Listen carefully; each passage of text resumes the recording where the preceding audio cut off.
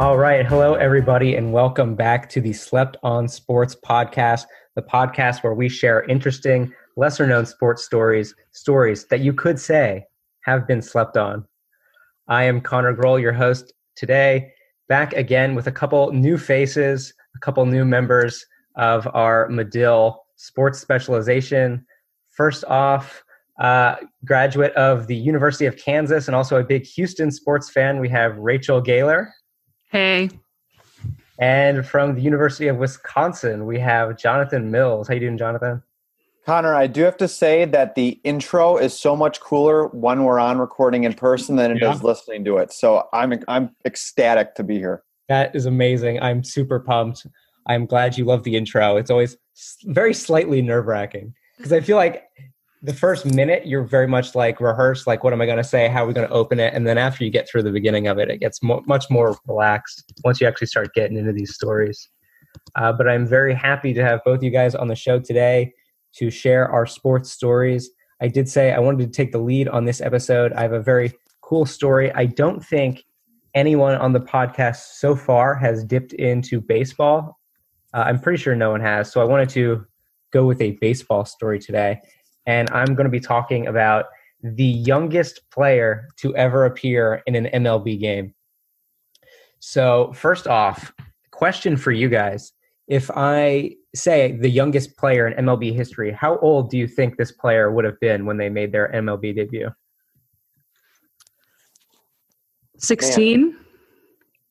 I'm thinking 17. I don't know how much younger they can go. Otherwise, they're going to have to be like potty trained. Yeah. So we're a bit younger. This is a 15-year-old that played in the MLB. This player's name was Joe Nuxhall.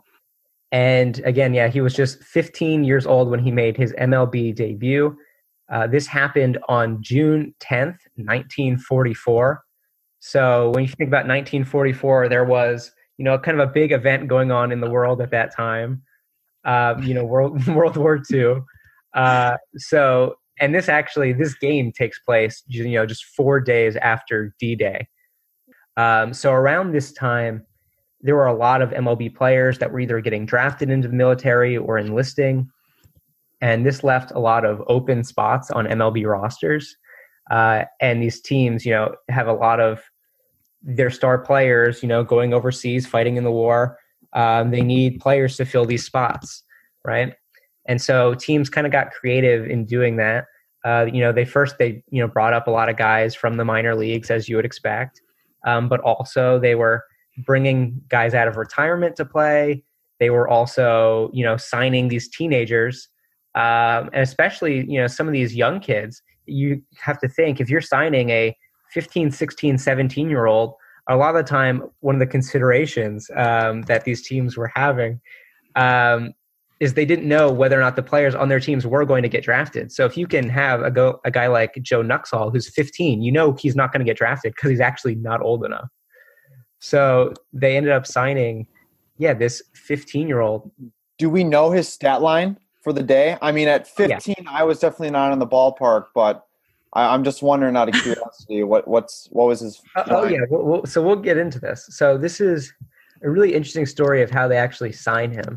So he ends up playing for the Cincinnati Reds, and the Reds actually in 1943, the year before, Joe actually makes his MLB debut. The Reds are going to local. I mean, sounds kind of crazy, but kind of local, like adult leagues and stuff. And they're trying to, find talent that they could, potentially sign, I guess more of in an emergency basis, guys that you can bring on if, you have troubles and you need a couple extra players. So they were actually looking at Joe's father, a guy named Orville, who I guess went by Ox. So they were went to scout his father at one of these kind of recreational leagues. But then his son, a 14-year-old Joe Nuxhall, was on the team also. And they looked at this kid, and he was a 6'2", 14-year-old. He was a junior high baseball pitching sensation with an 85-mile-an-hour fastball.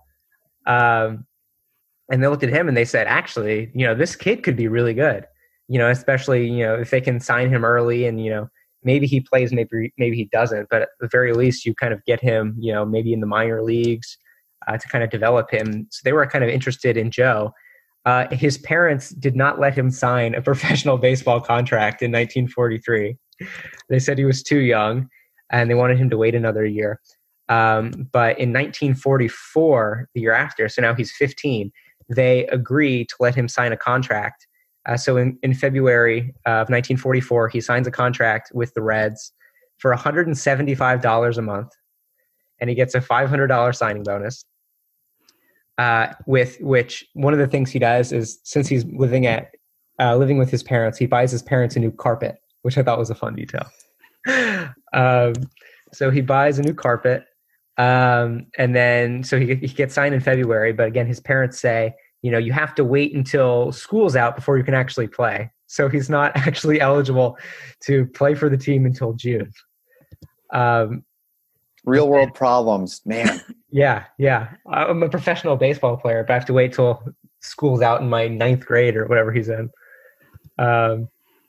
So on June 10th, his chance comes pretty quickly. The Reds are playing the St. Louis Cardinals. And this Cardinals team, this is not the team you want to be going up against if this is your first ever MLB game. This is a team, they're led by Hall of Famer Stan Musial. And Stan the man. Yeah, and these Cardinals will end up winning the World Series. So this is a 15-year-old. He's going up against the World Series champions. He gets put in the 9th inning. The Reds are already down 13-0. So their manager says, what the heck, we're down 13-0. We're going to throw in the 15-year-old just to see what happens. Joe Nuxhall does not think that he's going to play in this game, obviously.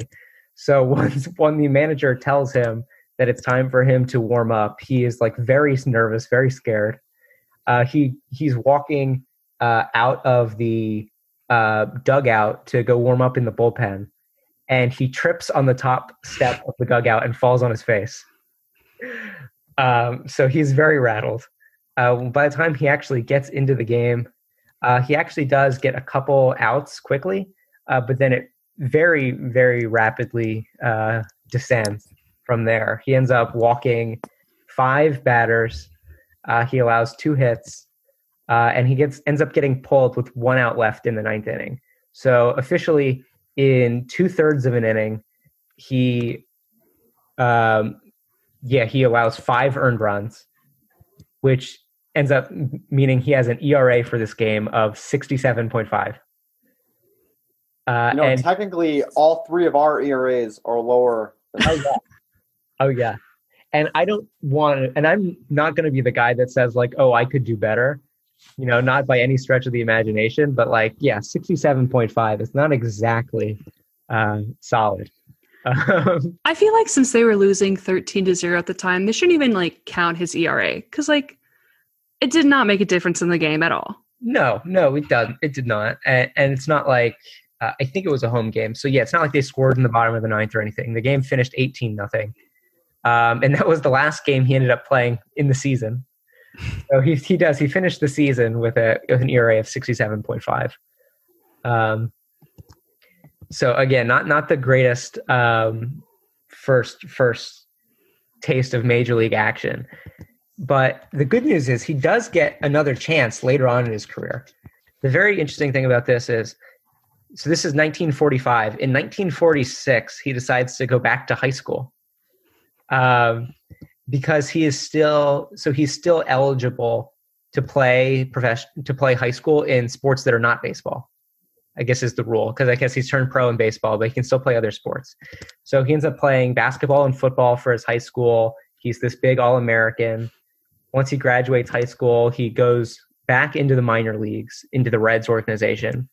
And then in 1952, at the age, I think he's 21 when this happens. I think he turns, or maybe I think he's 22. But he makes it back up to the majors, and then from that point on, he actually has a really solid career, which is kind of interesting to see. Because 7 years later, who knows if he's going to turn out as a prospect or not. But he ends up playing 15 seasons in the major leagues once he gets back in. Most of them come with the Reds. He's actually the all-time franchise leader in Reds history for most games pitched, for most appearances. He is a two-time All-Star in 1955 and 1956. And he finishes his career with a win-loss record of 135 and 117 and an ERA of 3.9, which I should point out is much better than 67.5. So well done for him. And then he retires, and then from 1967, and then from then on out, for the next 40 years of his life, he passes away from cancer in 2007. But he spends the next 40 years as the Reds radio broadcaster. So it's a very cool story of someone who, just got this random shot when he was 15 years old. But then, he comes back in through the minor leagues, and he pretty much spends the rest of his life in the Cincinnati Reds organization one way or another, and actually ends up being a very solid pitcher for a long time. It's cool that you say that because, a lot of these athletes, they say, I've dedicated my whole life to the sport. And obviously some of them are talking about a couple of years, but this is a guy who literally, like you said, Connor, started at 15, worked his way through another 15 years, 16 years in the big leagues. And then he worked for the organization up until he died. So just a very neat story. Really, a lifer there. And who knows what happens if, the Reds don't come to check out, his father, which, you think he's 14 at the time, and, they're coming to scout his father. His father's probably, 35 maybe. And they come to check him out, and then they discover his son instead. This only even happens because, it's during wartime.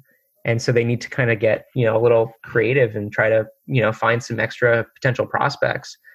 But yeah, from that point on, with the exception of he goes back to finish high school, which I think is fun. It's a fun part to the story.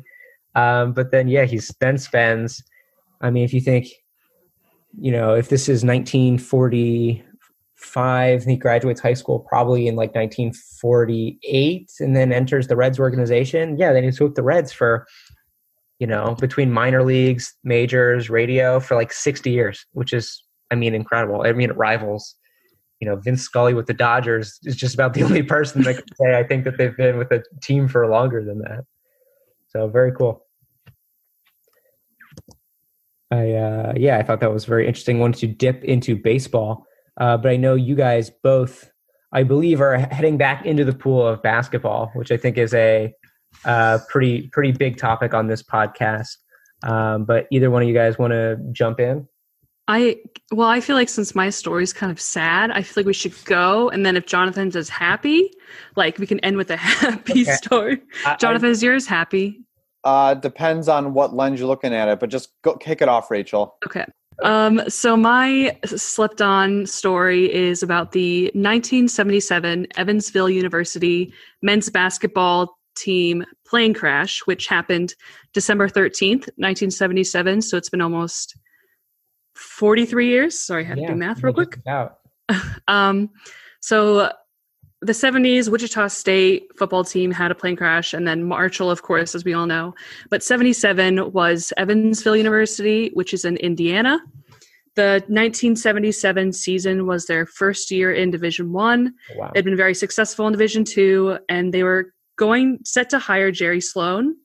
The Hall of Fame coach Jerry Sloan is their coach for that year, but he ended up backing out, and so they hired Bobby Watson. And they had played 4 games before their plane crash with a 1-3 record, and their last loss was to Larry Bird in Indiana State. So they were heading to Murfreesboro, Tennessee, to play Middle Tennessee State, and 90 seconds after takeoff, the plane crashed, killing all 29 people on board, including their 14 players, the coach, assistant coaches, and other staff, like the radio guy, and a couple of fans that were on the flight. And it was credited to pilot error. But then the tragedy continues because there was one player who was not on the plane because he had been he'd injured his ankle. He was a freshman, David Furr. And he was a statistician at home games, but he didn't travel with them on away games. And 2 weeks after the plane crash, he and his younger brother were killed in a car accident by a drunk driver. Wow. So between December 13th and the end of the year, the entire basketball team had died, whether it was a plane crash or a car crash, which is just absolutely kind of mind-boggling and also so incredibly sad. And then 2 months later, the Pittsburgh Steelers actually had a charity basketball game in Evansville to raise money for the families. And this one guy, I was reading an article about it, he said that usually they might be like, here's our schedule, here's when we're available. But the Steelers organization said, tell us when to be there and we will be there. And they showed up and raised money. And then 33 years later, they finally played Middle Tennessee State, and they had kind of a ceremony for them before the game. And this guy who was supposed to like lead them in, be their kind of liaison for the team, he was there and he was honored, and they have a memorial for the team. And it's just crazy how not just the plane crash happened, but like one guy whose life was spared because he was injured, his reprieve from death did not last very long. And I mean, obviously, probably just a coincidence, but it's a really crappy coincidence, in my opinion. So we're coming up on the 43rd anniversary there. And just like the fact that Jerry Sloan could have been on that flight, but because he decided at the last minute not to take the job, now he is a Hall of Fame coach and one of the more successful coaches from the NBA. Right. Yeah, there's a lot of crazy implications to this. And first off, like I want to mention, I think it's interesting, and perhaps it's because, Evansville is a smaller, kind of D1 program, although they've still had some solid basketball teams. Yeah, they beat Duke last year. I remember that. Yeah, I mean, they beat Duke. Or Kentucky. No, they beat Kentucky. Yeah, Kentucky. It's interesting side note. They beat Kentucky, and then they went winless in conference play, which was a very strange. I have no idea how that happened, but that's just like a minor side note. But they had some better teams, definitely. I think maybe in the mid 2010s that I remember. But yeah, this said it's kind of a smaller program that maybe it doesn't get noticed as much. But you mentioned there have been some other plane crashes, and then only a few years ago we had the plane crash with the Brazilian soccer team. Yeah, it was 2016, which it was like a little over 4 years ago, because I remember the anniversary was on like my time hop from Twitter the other day. Yeah. That was, and I know, I think I got interested in this story because we were watching something about Eddie Sutton, my dad and I, this summer when he passed away. And he had been the coach when Oklahoma State men's basketball team had their plane crash in 99, I think. Yeah. And so then I was like on a rabbit hole, of course, on Wikipedia for all these like sports crashes. And then I saw this one, and then just the tragedy of it, I think is just really not intriguing. It's sad, but it's also like interesting. Yeah, I definitely agree with that. And I think, this is something that I think somewhere in my head, I kind of knew that something had happened, but like, you're right. It's one of those things that I don't know if there's been, a documentary or something. And I assume there probably has been at some point, but it's definitely not something that has really crossed my radar. And it is interesting, like, as you say, the kind of the close calls with this situation, and not to, say that, we're happy or sad that anyone was or was not a part of the crash, but like, Jerry Sloan was so close to being the coach of that team. He ends up being a Hall of Famer. I assume, if they just played, Indiana State, there's probably one plane that's that team and one plane that's Larry Bird's team, or, maybe a bus. But, even like you said, there was another crash with the other member of the team. So there are so many, close parallels to this. And it's very strange how, sometimes it's just, so much that we don't want to admit in life is just determined by like these random accidents that happen one way or another. Something that you did say that was interesting to me is you said the Pittsburgh Steelers had like some commemorative fundraiser event, or do you have any insight on why Pittsburgh of all places? Because that seems kind of strange. I think I read that it was their only one was against Pittsburgh. Sorry. Okay. From that season. And so there's something significant about it. I tried to look up further, but they didn't really explain anything more. It was just that the Steelers got involved with the situation. And maybe they had a couple players that were from there, but again, this story, like all the articles and the stories I've read are always surface level, but I've always wanted to go like a little deeper into it. Because I think it is interesting, the fact that as the Steelers are playing now, they got involved and they did this charity event for the families of the survivor or the families of the victims of the crash. Right. And I mean, I think this just goes to show, obviously, what we've been talking about is an extremely tragic subject, but how powerful sports can be, and not only, you know, raising awareness, but bringing people together, especially through tragedy, because time and time again, we have seen that, you know, when something tragic happens, we as humans crave that social connection, and sports brings people together. And through this tragic event, tragedy, almost in an ironic, kind of sad but fulfilling way, brings people together as well. And like you said, Rachel, for the Steelers just come in and say, you give us the date and time, we will be there. Like, how cool is that to show from a professional organization, from one group of people to another?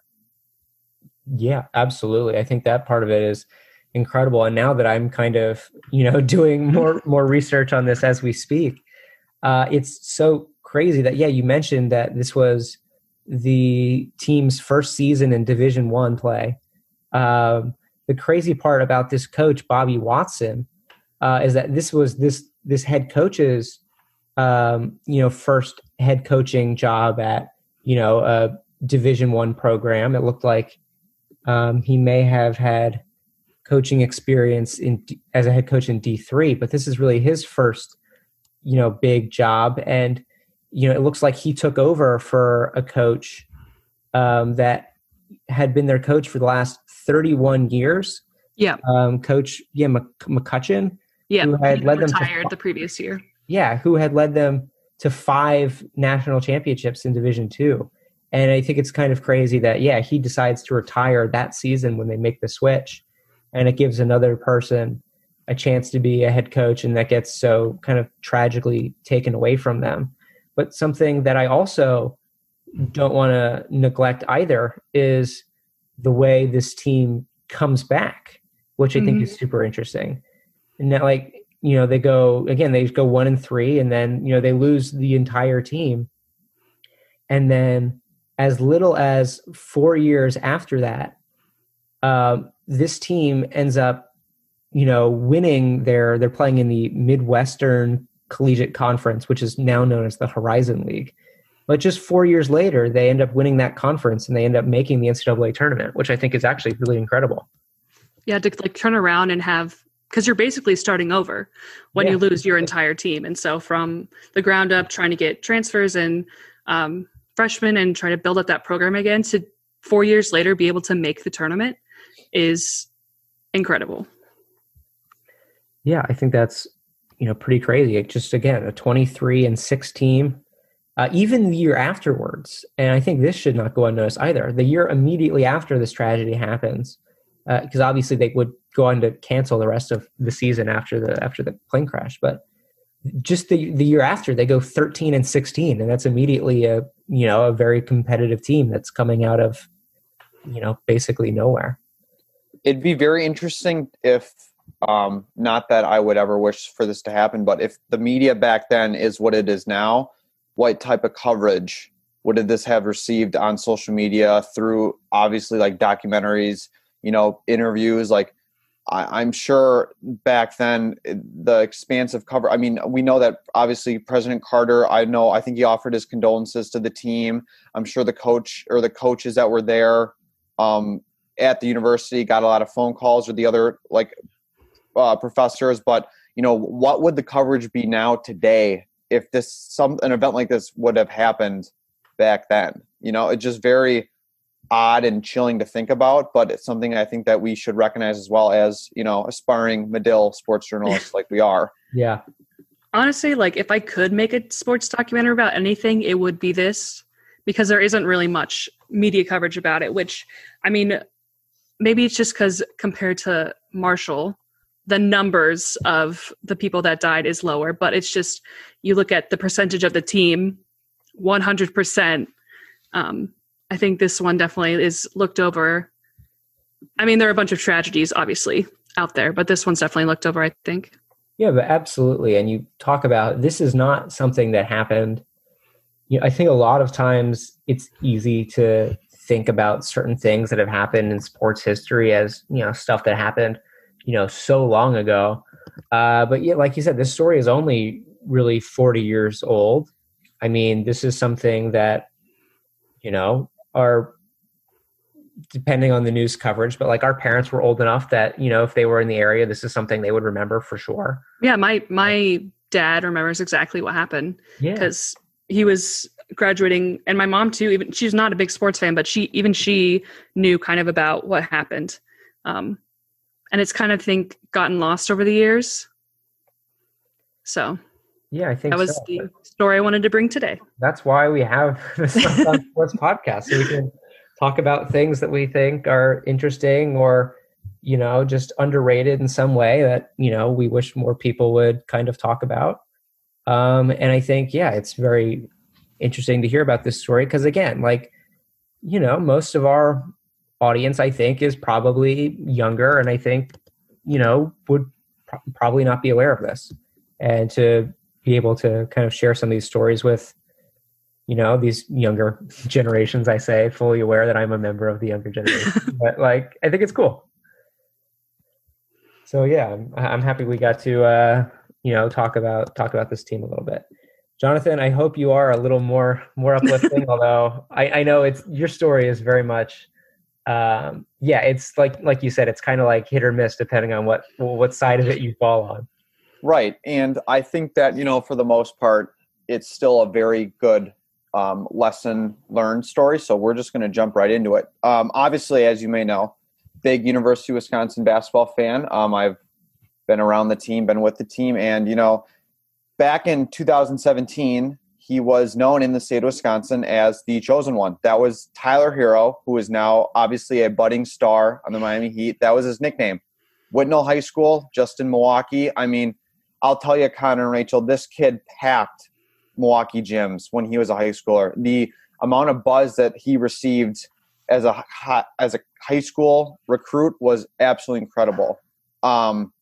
He, at one point, he had 10 phone calls after an AAU tournament, 10 phone offers from different colleges. After 1 weekend of an AAU tournament, he had Kansas and Villanova come to Whitnell and visit him in the same week, back to back, because of how good he was predicted to be.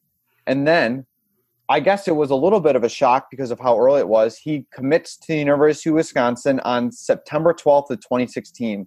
So for the University of Wisconsin basketball program, obviously coming off of the Frank Kaminsky, Sam Decker years, this was a huge get for their recruiting class because they had swung out and missed quite a few times after Kaminsky and Decker.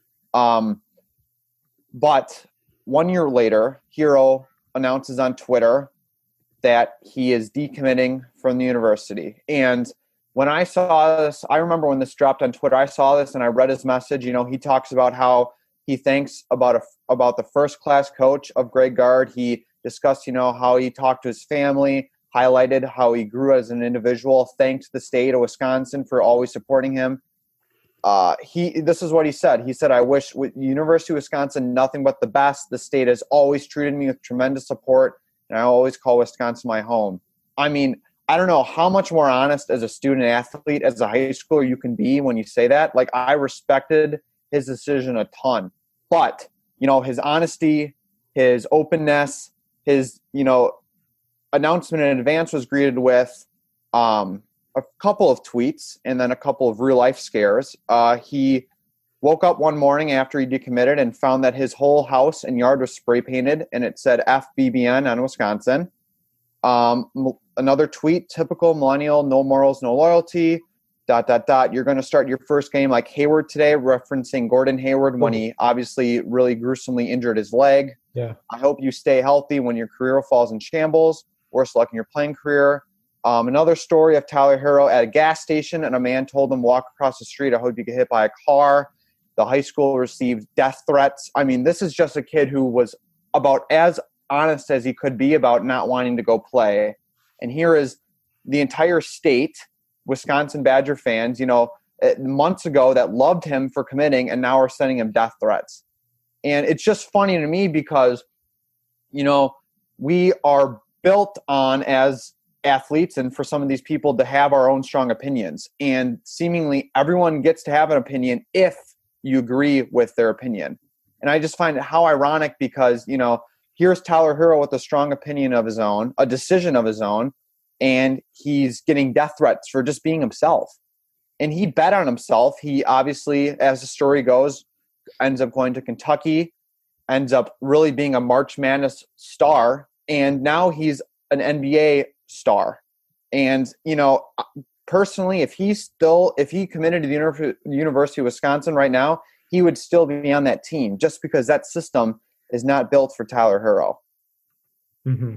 And it's just, I don't know. When I hear these stories about the reactions he got from his former friends, from his neighbors, from everyone else in the state, it just shocks me because he's still a kid. Right. I mean, I think, especially in the social media age, but I think really this has been a problem for a long time, is that people don't really understand that aspect of it, of people, just being kids. And like you said, it's very much the way too many people kind of see situations is like, well, I'm going to like or hate this person depending on like if he plays for my favorite team or like he plays against my favorite team or whatever. I think that makes it a crazy story. I think the fact that he's a local kid is probably a big contributor to that. And also that Wisconsin, is such a strong program, itself, that had recently had a trip to the national championship game. When you originally brought up this idea, I thought that maybe the decommitment might have had something to do with the coaching transfer from Bo Ryan to Greg Gard, but this actually happened after that. So right, it happened after that, and a couple of former players, Nigel Hayes being one of them, had stepped out and said, I'm not sure if Nigel Hayes was trying to take credit for this or if he was trying to, prove something against UW's system in itself, but he was one of the people that said, I had told Tyler that this isn't a good school. If you want to play basketball, this isn't the place to go. And, great for Nigel for saying that, because I think that the way that the Wisconsin basketball system works, having seen it and, been around those people, it brings up and elevates the average player. It is not meant for the top tier player. And that's just the harsh reality of it. And that's why it's a good school for a lot of these walk-ons, a lot of these, 3-4-star recruits. It's not going to get the 5-star. I mean, you saw last night, Michigan State, Duke, Jalen Johnson starting on Duke. He's from the Madison area. So It just kind of goes to show, this school is not going to attract that talent, nor is that talent going to want to go there. Now, again, some guys are a diamond in the rough. Some guys like playing for that school. But regardless of where you go, it's just unacceptable to treat a player like that, especially for someone like Mr. Herro, who is really being as honest and open as he could be throughout this whole process.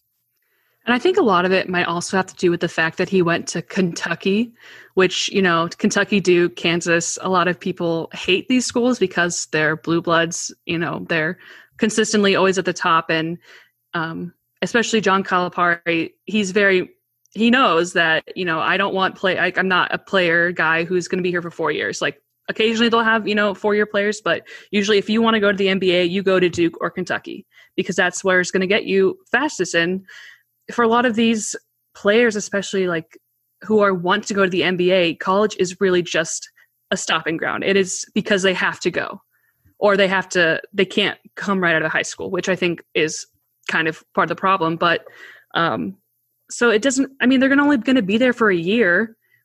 And so I just don't understand. I guess also because he was what, like 17 at the time too? Right. Probably. And he was also one of the biggest names to come out of the state of Wisconsin in terms of athletics in the last decade or so, I would argue. And, for him to come home and have his dad's car egged his front door filled with tomatoes. He'd be at basketball games. People would have like snakes, stuffed animal snakes in the crowd. I remember reading a piece about how his mom was fearful that he would go to Applebee's at 10 o'clock at night because she'd think he'd get beat up in Whitnall. I mean, like, really? How low are you going to go for and this is someone that you 2 weeks ago were saying how he's going to be the next best thing since sliced bread because he's playing for the team that you like. And the fact that, like, you should be so proud that a player from your town can go and have the opportunity to go play for a team like Kentucky or Duke. Like, these teams are always at the highest level. They always get the best recruits. And the fact that your kid and this guy is one of them, you should be proud of that, not like want to murder him because he didn't choose your school. And like he did what was best for him. And I think it worked out pretty well. His bubble performance and his drip that he had at the NBA draft, a year ago was great. Yeah. And I don't think, as much as some people might, hate schools like Kentucky, I mean, I don't think you can ever blame someone for going to Kentucky. I heard Dick Vitale say yesterday, and I haven't independently fact-checked this, but I think it's probably true that he said 11 years in a row, Kentucky has had at least 2 players get drafted in the first round of the NBA draft, which is like, unbelievable. And you just think to yourself, it feels like, half the NBA is from Kentucky. It's just proven. Like those graphics they had in the NBA, like during the playoffs of all the Kentucky players, like they could make 2 all-star teams at least. Yeah. With all the Kentucky players they've had. Yeah. It's ridiculous how many players they've had. And I think, it definitely is the number one school in terms of creating NBA draft picks and successful NBA careers. I think Duke is up there with, a lot of other draft picks as are other schools, but Kentucky has really had, a lot of stars come out of their program. Right. And I don't want to get too far into the weeds with like the recruiting prospects of it, but you see these really strong draft classes, by Duke, Kentucky, Kansas, I would argue, Rachel, these basketball schools. And, Herro's decommitment in 2017 really it's almost tanked the 2018 recruiting class that Greg Gard had. And it ended up only being 3 members after Herro. And it was Taylor Curry, who then actually went to a low JUCO, maybe a tech school in Michigan. But he stepped away from Wisconsin. Ty Strickland, the son of the former NBA star Strickland, and he actually transferred to Temple. And then Joe Hedstrom, who really hasn't played at all. So Greg Gard had put all of his eggs in Herro's basket. And I think from a Wisconsin basketball stance moving forward, Gard has really improved on that front. But again, it goes to show you how important that recruiting pipeline is for these big basketball schools, because if they don't land some of these big name guys, you're only swaying the fandom and the anger that you have towards a lot of these players. And that gave a lot of the people a reason to do what they did to Tyler. And again, there's no excuse to it, but you can kind of start pointing fingers on what may have gone off the rails for some of these fans, and probably why Tyler was hesitant to sign the dotted line. Yeah, and I think it's worth bringing up that this is so important because the team size and the recruiting classes are so small that, like, if you have one player like Tyler Herro, it really, I think Wisconsin is going to be a strong program, pretty much regardless most years, but that can definitely elevate them to, a Final Four contender, or can elevate, some of these smaller schools to big name schools. Like, people don't know too much about a school like Murray State until they have John Morant, for example. Yeah. Although Murray State actually has had a couple other kind of good players run through there. But I think the fact that, like you said, without him, they only have 3 other, recruits in that class. And then 2 dropped out or 2 left. Yeah. So, that's 1 for 3, 1 for 4 if you're counting the guys that stayed then left. I don't even count them. And the last 3-star, he doesn't even play. Yeah. Now that I think an important part of this story is that Tyler Herro has become so successful at Kentucky, and now, with the Miami Heat, where I think that was a team a lot of people thought was going to be, good this season. But I think pretty much the cap on expectations for the most part was like a second round playoff team. But they did end up going, to the finals, and they had, an incredible performance this year. A lot of standouts, a huge year from Bam and from Tyler and from Duncan Robinson and Jimmy Butler and everybody really. I wonder if you have any sense of, now that he has become so successful professionally, if people in Wisconsin have kind of forgiven him, for lack of a better word, or if people still kind of hold that animosity towards him. From what I've seen, and I have a couple friends that go to high school in Milwaukee, and I have a couple, and obviously just from the social media posts I've seen in Wisconsin, it is now, Tyler Herro, that's my guy. Exactly. That's that He's Wisconsin our hero. guy. Yep, that's that hometown hero. But I mean, a couple of years ago, you weren't saying that. You were throwing tomatoes at his house. Yeah. Yeah. So to answer your question, people embrace him, and rightfully so, regardless of what school you go to. If there's someone from your state that is making headlines on national television on a nightly basis, why not support them? Why not, root and have their name on the back of your jersey? Why not do that? It's sports fandom. It's pride. And Wisconsin's not really the school for these mega superstar athletes. So this is just another name on the list. Yeah. And I was kind of hoping that you would say that, and kind of like anticipating that you would say that, yeah, people jump, all on board with him. Because again, it's like, well, now that you're doing something good, and now it's like, it's not like, now that you're in the NBA, it's not like you're playing for someone that's competing against Wisconsin. So now we're going to, love you all over again. And like you said, people, have such an affinity for people that are from where they're from. Like for Rachel and I, Jimmy Butler is from Houston. So part of the NBA finals was like, me rooting against LeBron like I always do. But part of it was also like, hey, this is a really fun Miami team. Jimmy Butler's from Houston. Like, it's so interesting how, the second that someone is doing something really good, people will just hop on the bandwagon that quickly. And all of a sudden, he's the greatest basketball player that's ever come from Wisconsin. I will say Lakers also had they had Markieff Morris, who played at Kansas, so my loyalties were very much split during that one. Yeah. Because LeBron has never won a NBA championship without a Jayhawk on his team. That's a crazy stat. Mario Chalmers in Miami, and then Shaka Khan in Cleveland, and now Markieff Morris in the Lakers. Wow. That could be another podcast. That could be another slip-downs. That could be another episode or some kind of story or whatever, like tracking the Kansas. Yeah, he talked about it in the 2016 when they won and had their parade for Cleveland. He mentioned it. Yeah.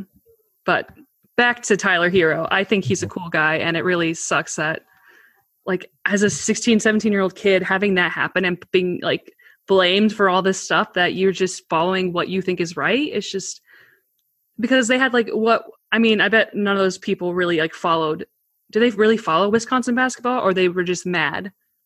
It was a surprising amount of let me backtrack here. The Wisconsin basketball fan base is loyal to a T, and I think it's a good and a bad thing, because a lot of people don't like the system as fans, but they embrace it because that's just the Wisconsin way of doing it.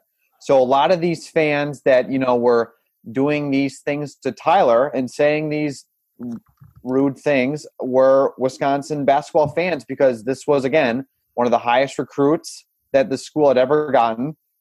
They were coming off a very successful couple-year run with Bull Ryan, and why not continue that streak of success? So to land a guy like Tyler very early in the recruitment period was a huge get for the Badgers. So to answer your question, Rachel, I guess at the end of the day, it was actually, unfortunately, a lot of Wisconsin fans that had followed the team closely, in my opinion, that were saying these things. And they obviously weren't using their head. They were a little biased. Yeah, and like Jonathan was saying, in terms of play styles, I think he made the right decision, because Kentucky, Calipari is maybe the best talent developer in the game, and Kentucky, I think, plays a much more NBA focused offense, because so much of his deal is that he's turning these guys into NBA players. Whereas Wisconsin for, so long has really just been known as one of the greatest defensive teams, and a team that plays at a much slower pace, which can get you just as much success in the college game. But in terms of, you want to turn Tyler Herro into a lottery pick, it's not going to have the same effects. Right. And kind of going off what you said earlier, Connor, I mean, this was the changing of the guard when Bo Ryan and Greg Gard were kind of having that, shift in power. In 2015 with Bo Ryan, maybe Tyler Herro would have fit. Bo Ryan's offense was a little bit quicker on the wing. They had guys that could shoot. They moved the ball well. But with Greg Gard, the system changes to fit the personnel. And Greg Gard is not an offensive heavy first coach. And, no knock on Gard. He's a great coach, a great person. And it just would not have worked with Tyler Herro there. Yeah. I mean, I'm just looking at, some of, these teams from 2015, the national championship team from Wisconsin, they allowed 58 points a game, The couple years after that, 63 points a game, 62 points a game. This is rarely a team that is, outstanding offensive team, although they have had, some of the players like the Deckers and Kaminsky's that have made, runs to the NBA. But I feel like they haven't been as successful as Tyler Herro has been in just his, first season. Yeah, exactly. And, there's a lot of AAU coaches around the state here and even in the Midwest that are advising players not to go to Wisconsin, which is very odd to me because I don't know what's pushing that stereotype right now. I'm not sure if it's word of mouth. I don't know if it's just the development and the personnel that's working there, but people have to understand that there's never been a star player at Wisconsin. It's just been a bunch of guys that buy into the system and they played effectively. That's why you said, Connor, they're so effective at what they do. But I mean, in the last couple of years, when they do these player showcases or they send out like a team calendar, there's not just one guy that's showcased. It's the entire roster because that's what the system is. And Tyler Herro would have not have gelled well there because Tyler Herro's personality, the personality of Kentucky basketball is that one and done player, like Rachel said, where that stepping stone is to get to that next level. And ultimately, he's doing just a fine job at that right now. Yeah, absolutely. And now I take a look at the 2019 draft, and you see P.J. Washington from that Kentucky team went number 12. Mm-hmm. Tyler Herro went number 13. Keldon Johnson went number 29. There's 3 guys drafted in the first round out of that Kentucky team. And the crazy part about that is that seeing that the top guy drafted from Kentucky went number 12, my first thought was like, that's actually a down year for them because of just how high the expectations are. I don't remember. I think it was this year. I don't remember like the top, but no Duke, Kansas, or Kentucky players were drafted, I think, in the lottery or the top 10 this past draft. Yeah, I think you're right. But even still, now we're looking at the 2020 draft. Well, Tyrese Maxey went number 21. Well, Emmanuel quickly went number 25. They still have, they have 2 players in the first round. Nick Richards went in the second round. Like that's another year. Like still 3 more guys drafted. Was anyone drafted from Wisconsin in this year's draft? I mean, it's 1 year, but no, Right. I think you had more guys going overseas to play from Wisconsin than you did probably guys that have been drafted by Wisconsin in the last 2-3 years. Yeah. But again, Wisconsin's not built to, get you to the next level of the NBA. It's built to, be a team player, learn how to be again, this is no knock against the school and the program. It's just, it's different than Kentucky and it's different than even a Michigan, and that's not a bad thing. Yeah. And in fairness, like there are not many schools that their whole objective is to send guys to the NBA. I mean, I would argue you really don't even see that many one-and-done players from Kansas and North Carolina. Yeah, not Kansas. Our last our last successful one-and-done, you could argue, would be like Kelly Oubre. I mean, yeah, I was going to say, like was Josh Jackson a one-and-done? But he didn't have great career, And he he went barely hanging on to rosters. Yeah. So, yeah, it's mainly just Kentucky and Duke, Kentucky and Duke. And then, you do see some guys in the Pac-12, some guys from, UCLA or whatever every now and again. But for the most part, there are 2 schools that are really like full into the one and done game. And if you have enough faith in yourself that you think, I can really be a lottery pick and you're willing to, take that chance on yourself, and for Tyler Herro, it worked out. I mean, there's, 2 schools you can go to that their whole point is they basically bring in 5 or 6 4-star, 5-star recruits every year, and they hope that the majority of those guys get drafted in the first round the next year. And they're pretty good at doing it.